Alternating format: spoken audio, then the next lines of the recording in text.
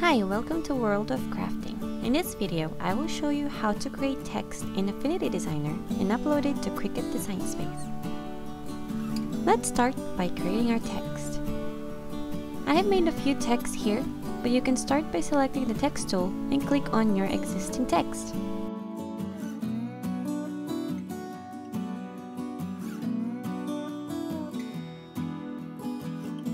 Or click and drag to start with how big or small you want your text to be. Or just click anywhere on your canvas and start typing.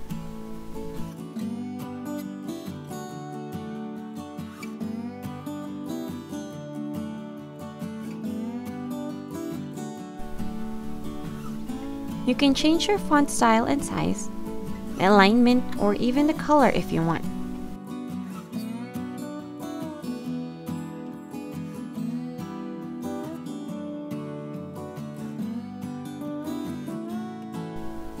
When you're happy with your text and design, notice on the Layers panel, it says here the text that you typed in. That's because it's a text file. It's not yet a vector file.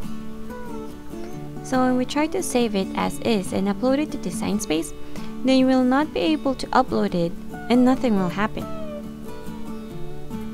To fix this, we need to convert our text file into a curve or a vector.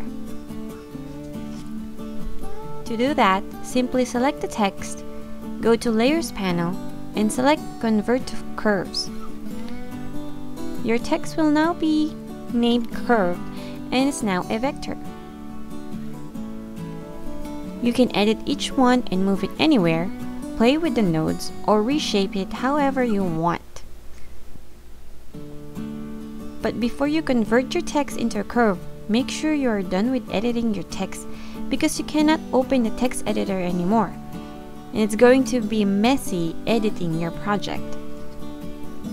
Also, because this is now an individual curves, we need to attach it to its place or else you need to arrange it one by one. You can attach it in Design Space, or you can do it here. Simply ungroup and make sure everything is selected, then click the Add button. If this helps you, make sure to hit the like button. Now let's save it as an SVG file and upload it to Design Space. Thank you for watching.